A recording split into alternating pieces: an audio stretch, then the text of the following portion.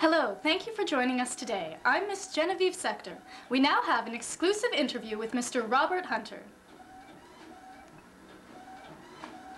Yes. Hi, thank you for joining us today.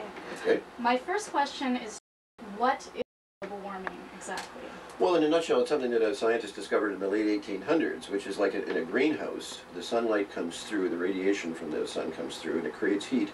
But when it goes to bounce back out, it doesn't. Coming in, it's called long radiation, and going out, it's called short radiation. Anyway, the point is that the heat builds up within the greenhouse.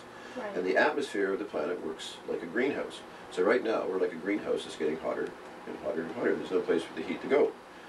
In a nutshell, that's the problem. Okay, and what are the effects of this effect on our planet? Well, they're just beginning to measure it. We do know that in the past, we've had periods where it was really hot and periods when it was really cold.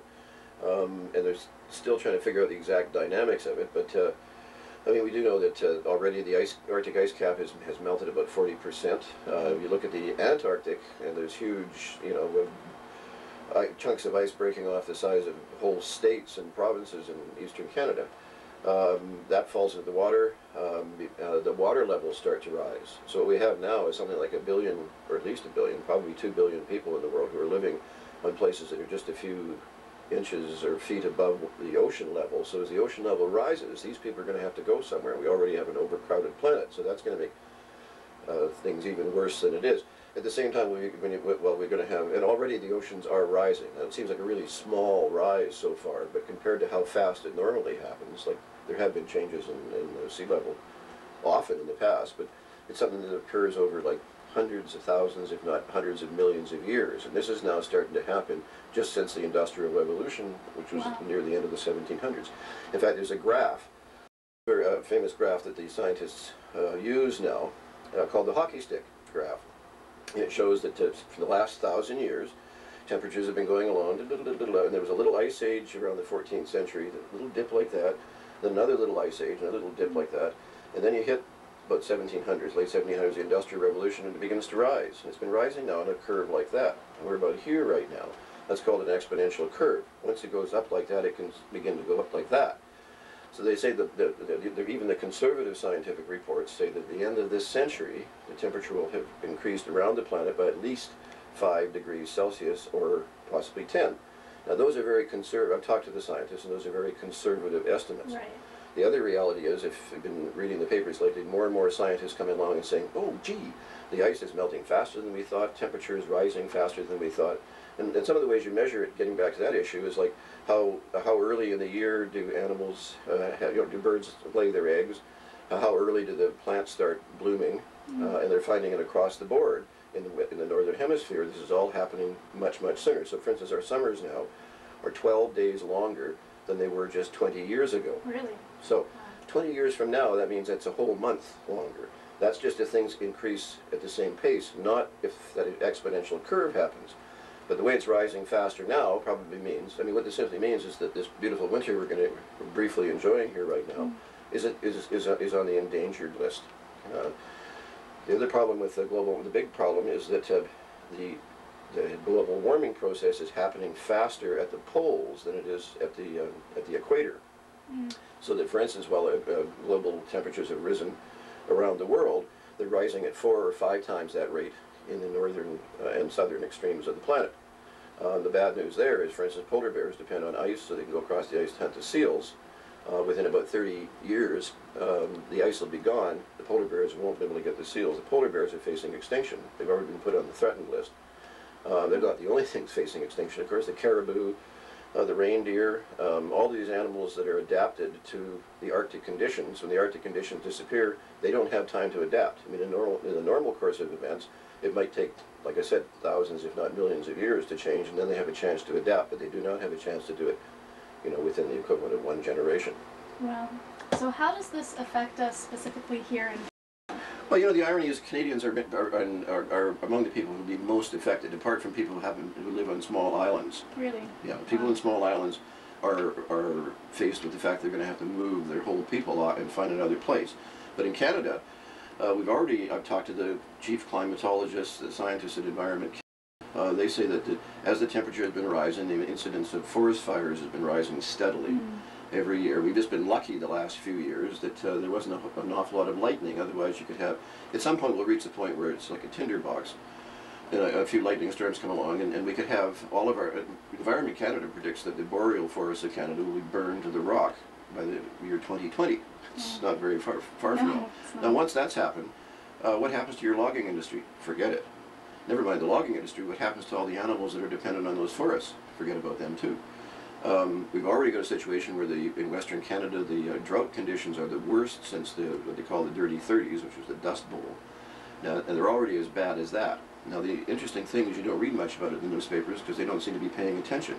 Yet I've been reading it, and sure enough, drought conditions are so bad there. I forget how many billions they had to shell out to farmers just to keep them going this year.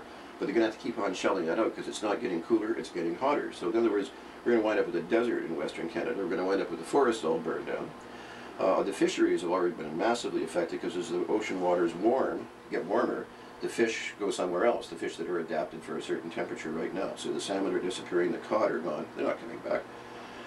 So there's your fishery, forestry, agriculture all being hit.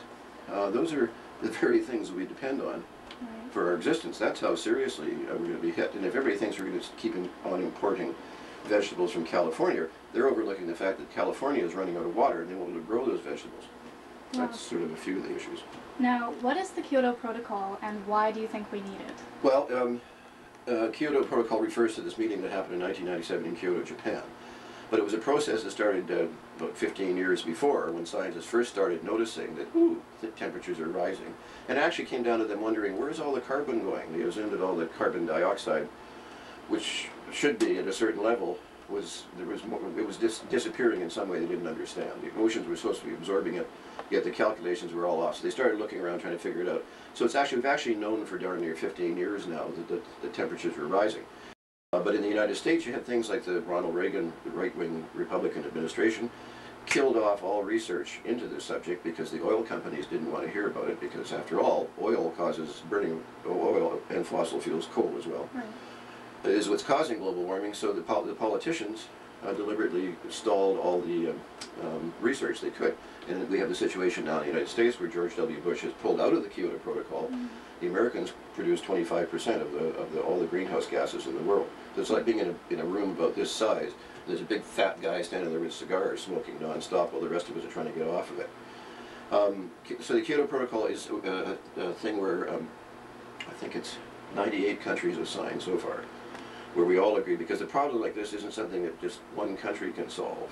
Sure. It has to be done collectively. So 98 countries have agreed. Now the deal hasn't quite gone through because the way it was agreed to, and I was at Kyoto and it was a really big struggle to get that deal.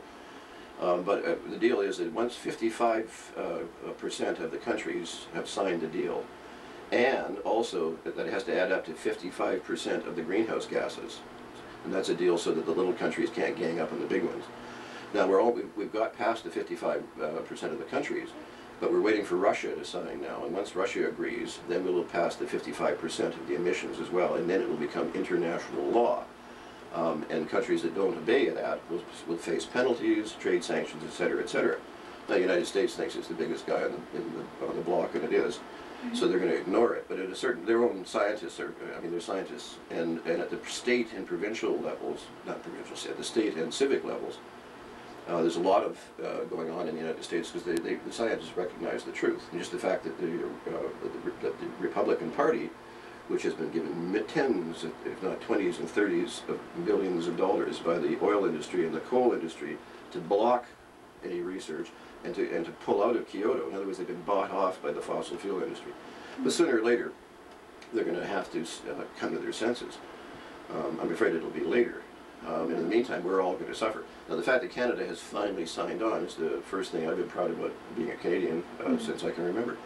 Wow. Now, what can individuals do to help meet the Kyoto Protocol? Well, this is the whole thing. I mean, companies can do this and governments can do that. Individuals can start. First of all, like for instance, I've stopped taking my car into work. I just go to, I'm far enough away from a subway that I have to drive to get to the subway. Then I park the car and I go by subway. Okay, well, it turns out each Canadian each one of us produces 4 tons of greenhouse gases every year. Wow. And that's through the heating in our houses, We have very leaky houses that are poorly designed because we've had so much energy all along, we've never thought about it. Right. But now, so that's wastage of energy. So we make our houses more energy efficient by sealing windows and doors and stuff. It sounds really dull, but it makes a huge difference in the amount of fuel you have to use. We have to start converting our cars from fossil fuels to things like fuel cells. You can already use ethanol, which is a mixture of various vegetable kind of matter that produces fuel that you can use in your cars, but doesn't produce greenhouse gases. So converting from fossil fuels to alternative fuels is important. You have to get away from, above all, you have to get away from burning coal-fired plants. That's where we get still most of our energy here in Ontario, and all of that stuff is just pure carbon dioxide and greenhouse gases. So you need wind turbines. In places in Europe, some countries, it's almost 30% of their energy they're getting from wind now, and it's a resource that's there forever. Right. And it doesn't create any pollution whatsoever. And then you have to switch to solar panels, for instance, photovoltaic stuff. We have all the technology for doing all that. It's just that right now it's still cheaper to burn coal. It's still cheaper to use gasoline, and that's because the government subsidizes the coal industry and the oil industry and doesn't subsidize the wind industry or the solar panel industry.